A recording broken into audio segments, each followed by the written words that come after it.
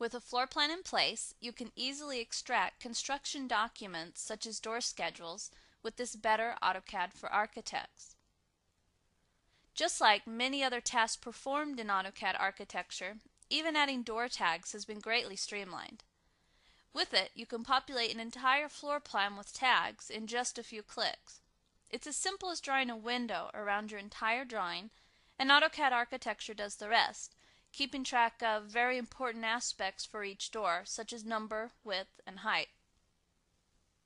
To view this information in the form of a standard door schedule, use the predefined schedule style that comes with AutoCAD architecture, or modify it to create one based on your own standards.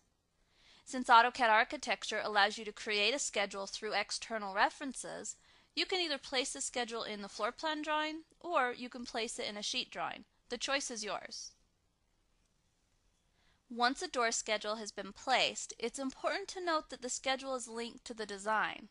So as your design goes through further iterations, such as the deletion of a door or changing of a door's width, a quick refresh will ensure that your schedule is always up to date.